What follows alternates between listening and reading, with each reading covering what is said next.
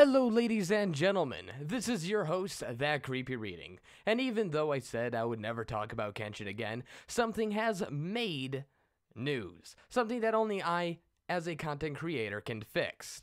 Apparently, someone who was watching the live stream last night decided to report Kenshin's video for community guidelines abuse, which is something I do not condone, which is something that is completely untrue, and something that only I should be able to do. Which means that someone pretended to be me and decided to report the video. The video has since been taken down by YouTube, and Kenshin has a community guideline strike on his channel as we speak. Last night, me and Kenshin talked out the issues, and we all settled down and decided to begin anew. Me and Kenshin, I would consider him a friend as of this point, and I really am upset with what just transpired. The only reason why I make this video is so Kenshin can repeal the actual strike and use this video as evidence that I myself did not create it, that I myself was not offended, and I myself don't consider this harassment, bullying, or that kind of content. This video was not slander. He was simply giving his opinion on some of my recent actions.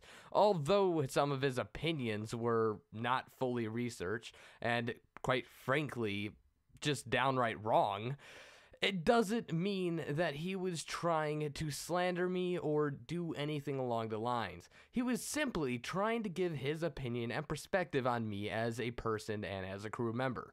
I myself have done this in the past when I made a video about DSP. Does that video deserve to be taken down simply because I reported my opinion on some of his recent actions? No, it does not.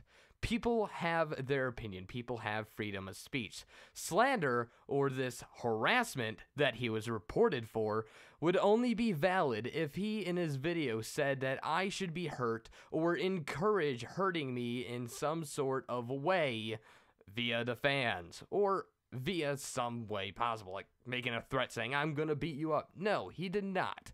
He only presented his unadulterated opinion.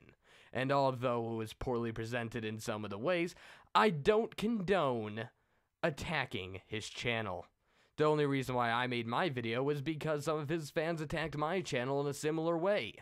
And really, do you think I would want to wish that on someone, anyone, anywhere? I wouldn't even want to wish that on DSP, even though he's a lying scumbag who decides to nick people's artwork and then sell it as if it was his own. This has to stop. Whoever is reporting his videos, whoever continues to attack his videos on my behalf, understand that I do not condone such behavior.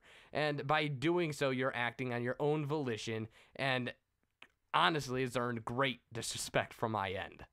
I can't believe I have to make this video. And as soon as the strike gets repealed, this video will be going down. Expect some more content tonight. I am sorry that I actually had to make this, that I had to go on and spend time that I could be using to record to simply report that this is utter bullshit. People, please, in the video, I mentioned several times, let's keep this civil. Don't report his videos. Don't go into his comment section and attack him. And for God's sakes, reporting him, pretending to be me for harassment? Are you kidding?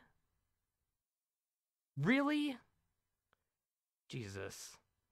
If you are the person who made that report, and you happen to be listening to this video, if there is some way that you can repeal it, or take it away, or take back the action, I'd recommend that you go do that now. Because this needs to stop. This is your host, That Creepy Reading. Expect some more content in the future, and as soon as this strike is repealed, this video will be taken down. Thank you for listening.